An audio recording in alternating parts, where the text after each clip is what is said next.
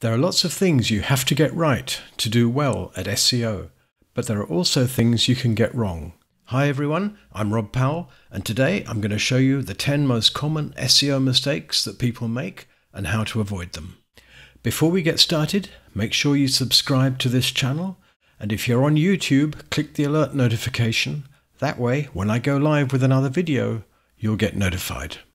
SEO mistake number 1, not doing keyword research.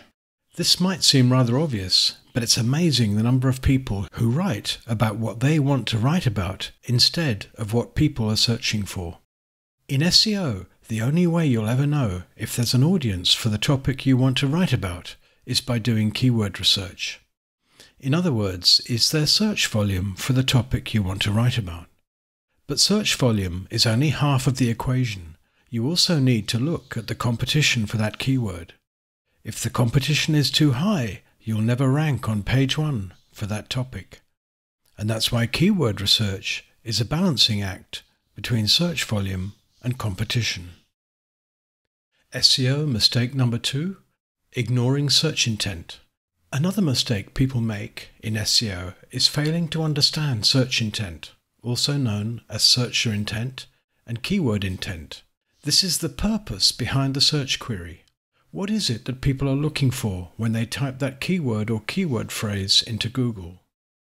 Broadly speaking, when people go to a search engine, they type in one of 3 different kinds of search queries: navigational, informational, and transactional. Navigational searches are when a searcher types in the name of a website, such as CNN or Amazon or YouTube. What makes a navigational search different from any other kind of search is that the searcher wants to go to a specific website that they already know about. An informational search, like it says, is a search for information. An example would be highest grossing movie of all time. A transactional search is a search by someone who wants to buy something. An example would be running shoes for men or wall mounting for TV. But these 3 categories are really just the bare bones of search intent. There's much more to it than that. Search intent is about understanding exactly what searchers are looking for when they type a search query into Google. Here's an example. The other day, I wanted to write an article about how to turn articles into podcasts. I wanted to take the reader through the whole process that I use, what equipment you need, the software required, and how to choose a platform to host your podcast. But when I typed my target keyword into Google, I discovered that the results were all about artificial intelligence applications for converting text into audio. In other words, when people search for turn articles into podcasts, they aren't looking for the kind of article I wanted to write. If I had gone ahead with that article, it would never have ranked in the search results because it failed to address the search intent behind that keyword phrase. SEO mistake number 3, writing thin content that lacks topical authority. It's amazing the amount of thin, copycat content that's out there. I'm always surprised that this kind of content makes it onto page 1 of the search results. What that means is that if you can write articles that give more context, provide more examples, contain more of your own ideas, or are just better researched, your content will rise to the top. Because topical authority, how well an article covers a topic, is a ranking factor. SEO mistake number 4, not getting to the point quickly. When a searcher clicks on a page in the search results, they're scanning the article to see if it answers the query they just typed into Google.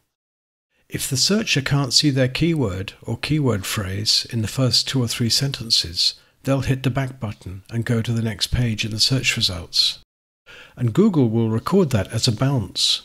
Too many bounces and your page will start dropping down in the search results.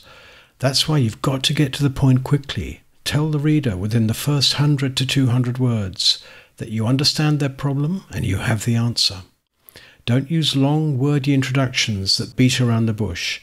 Get to the point quickly by using short, punchy sentences that assure the reader that you understand what they're after and you have the information they're looking for.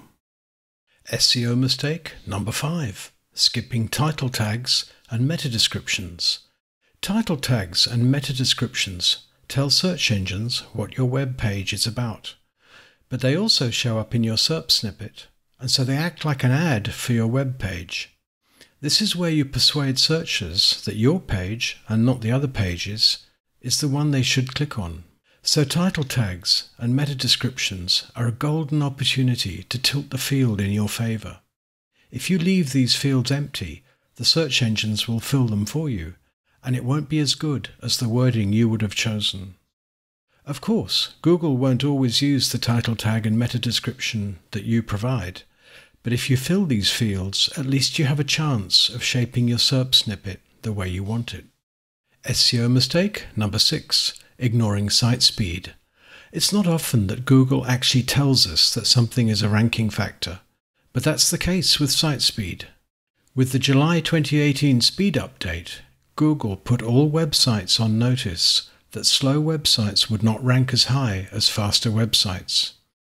If your pages take more than 2 seconds to load, your rankings will be suffering. Here are the 3 most effective ways to make your site load faster. 1. Change to a web host that has a faster server response time. 2. Reduce the number of plugins on your WordPress site. And 3. Use a caching plugin such as WP Rocket or W3 Total Cache. SEO mistake number 7. Forgetting to add schema. Schema, or structured data markup, is a microdata that tells search engines how to index your content. The reason it's important for SEO is that when you have schema on your website, Google will be able to give your site rich results for your SERP snippets. With rich results, your SERP snippet will stand out from the others, resulting in a higher click-through rate. And because organic CTR is a ranking factor, your page will rise up in the search results. SEO mistake number 8. Forgetting to add internal links. Adding internal links to a new article is a task that often gets forgotten, but internal linking is a vital part of SEO. Internal links between related articles create topic clusters, which show search engines that your website has topical authority around particular topics. And by showing your visitors closely related content, internal links keep your visitors on your website for longer. That reduces bounce rate and improves the overall SEO of your website. For each new blog post you publish, you should add both outgoing internal links and incoming internal links. If you think that sounds like a lot of work, it is. And that's why I use a WordPress plugin to do it. It's called Link Whisper, and it does your internal linking for you. Link Whisper is safe to use because you still have to approve each link, but what would have taken 30 to 45 minutes takes just 1 or 2 minutes. SEO mistake number 9. Keyword stuffing. Keyword stuffing had its heyday 15 or 20 years ago, but it's still around. This is the practice of loading your page and/or your meta tags with the keywords that you want to rank for. It's a complete waste of time, as the algorithms today are based on context and semantic indexing, not keyword density. But more to the point, keyword stuffing can trigger a Google penalty that's hard to recover from. SEO mistake number 10. Neglecting other content formats. SEO is getting so competitive now that you need to be producing content in other formats beside text. There are whole sections of internet users who prefer to listen to podcasts than read blog posts. You can tap into that audience by turning your articles into podcasts. And there's another huge section of your potential audience who prefer to watch videos. You can reach them by turning your podcasts into videos. In short, only producing written content is an SEO mistake. Your YouTube videos and your podcast episodes will not only allow you to reach a new audience that doesn't read blog posts, those additional channels will boost your authority signals and have a multiplier effect on how your written content performs in SEO. So those are the 10 big mistakes people make in SEO. But positives are more powerful than negatives, So let's turn them into things you should do instead of things you shouldn't do. With the exception of keyword stuffing, we'll leave that as a negative. 1. Do keyword research before writing your article. 2. Make sure you understand the search intent behind the keyword. 3. Write well-researched content that adds value to the reader. 4. Get to the point of your article quickly, i.e. within the first 2 or 3 sentences. 5. Make sure to add title tags and meta descriptions. 6. Make sure your pages load within 2 seconds. 7. Add schema markup to your website. 8. Add internal links to each new blog post. 9. Don't do any keyword stuffing. And 10. Use other content formats such as podcasts and videos. I hope this was helpful. If so, make sure you like, share and subscribe, and I'll see you next time.